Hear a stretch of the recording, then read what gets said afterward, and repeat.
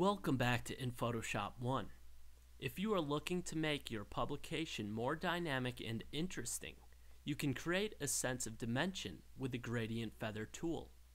I have to say this tool is extremely convenient, given how easy it is to create many different looks. In Photoshop or Illustrator, this process to get the same effect is not as streamlined. To make my text readable, I will fade the top corner of my photo. I can click and drag my tool to define my opaque and transparent pixels. The tool will automatically create a gradient between the two. For a more gradual gradient, click and drag over a greater distance. I will play with several different looks before settling. As with most other tools in InDesign, you may double-click your tool for more options.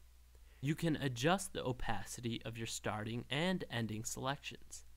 You can change your gradient from linear to radial.